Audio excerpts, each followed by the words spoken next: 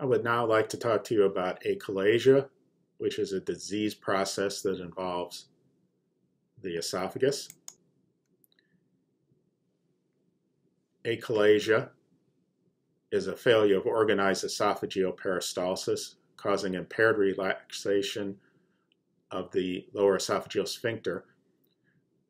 This results in food stasis, and there is often marked dilatation of the esophagus. Obstruction of the distal esophagus from other non-functional etiologies, most notably malignancy, may have a similar appearance and has been termed secondary achalasia or pseudoachalasia.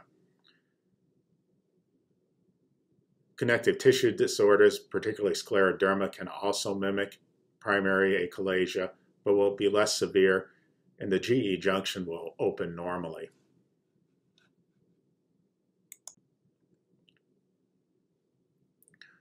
On conventional radiographs, there may be findings present that suggest the diagnosis of achalasia.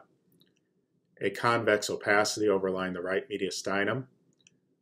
Occasionally, you may also see a leftward convexity if the thoracic aorta is tortuous. Air fluid levels due to stasis in the thoracic esophagus can be seen, and the esophagus can also be filled with retained secretions and food that may be visible radiographically. Usually there's a small or absent gastric bubble, and on the lateral view you can see a distended posterior wall of the esophagus as well as bowing of the trachea.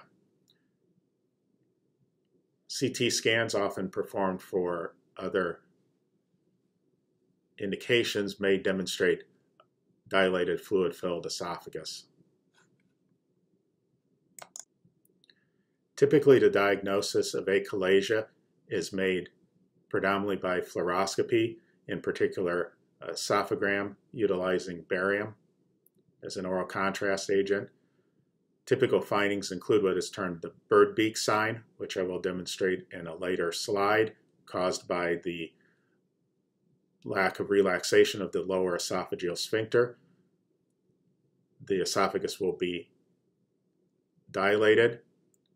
As I noted, there will be incomplete relaxation of the lower esophageal sphincter that is not coordinated with the esophageal contraction or peristalsis. There's pooling or stasis in the esophagus when the esophagus has become atonic or non-contractile. This is a late feature of this disease. In some cases, you will see uncoordinated, non-propulsive tertiary contractions. And there will be a failure of normal peristalsis to clear the esophagus when the patient is in the recumbent position.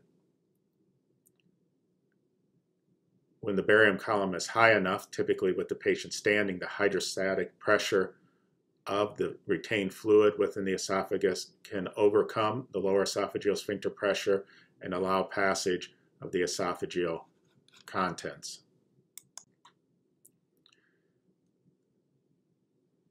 Achalasia is divided into three different distinct patterns.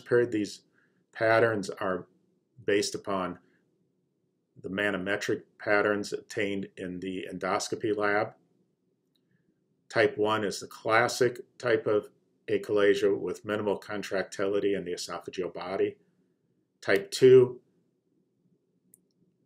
has intermittent periods of pan-esophageal pressurization or contraction, and type 3 is termed the spastic type of achalasia with premature spastic discoordinated distal esophageal contractions.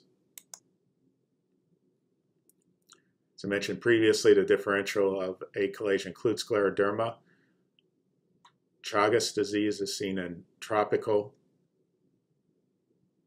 regions of the world, and also anytime a dilated esophagus is encountered, the possibility of pseudoachalasia secondary to an obstructing tumor must be excluded. Here is a chest radiograph demonstrating a dilated esophagus. The arrows on the left and right indicate shadows from a dilated esophagus. Lateral chest radiograph documents a dilated esophagus distally, as outlined by the arrows in the lower chest radiograph. On the upper aspect of the lateral view, it's noted that the tracheal air column is deviated anteriorly. This is a CT scan and a coronal projection of a patient with achalasia. In the middle of the image, there is a dilated tubular structure that represents the esophagus. You can see that there is mottled material present within the esophagus, which reflects ingested food. This is an image from an esophagram utilizing barium. You can see that the esophagus is dilated. In the lower aspect of the image, the dilated esophagus tapers abruptly to a sharp point or beak at the gastroesophageal junction. This is termed the bird beak sign. The arrow indicates the area of beaking or tapering at the lower esophageal sphincter.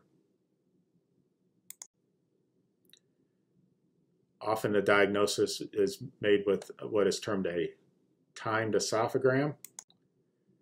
A timed esophagram is performed by administering a fixed amount of barium while the patient is in the upright position. Serial images obtained, typically at 1 minute, 2 minutes, and 5 minutes. The diameter of the distended esophagus, as well as the height of the barium column from the gastroesophageal junction, is measured on these serial images. Most people will clear the esophagus by 1 minute, and every normal patient will have complete emptying of the esophagus by 5 minutes. A column greater than 2 centimeters at 5 minutes is a specific finding of achalasia.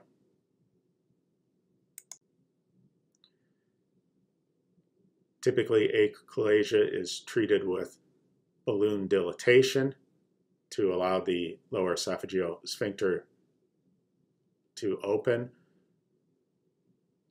Other treatments include endoscopically guided Botox injections, oral administration of nifedipine acts to relax, to decrease the tone of the lower esophageal sphincter and cause relaxation of the sphincter.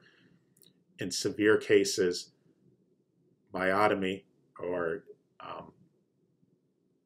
incision of the lower esophageal sphincter muscles can be performed here. This can be performed either endoscopically or surgically. Corkscrew esophagus, or what is often referred to as spastic achalasia, has a typical radiographic appearance. There are non-propulsive spasmodic contractions with no relaxation of the lower esophageal sphincter. These are 2 separate images from a barium esophagram that demonstrate a typical appearance of a corkscrew esophagus. As you can see, there are multiple indentations on the lumen due to multiple contractions. These contractions do not result in passage of barium and cause up and down, to and fro movement of the barium column without emptying.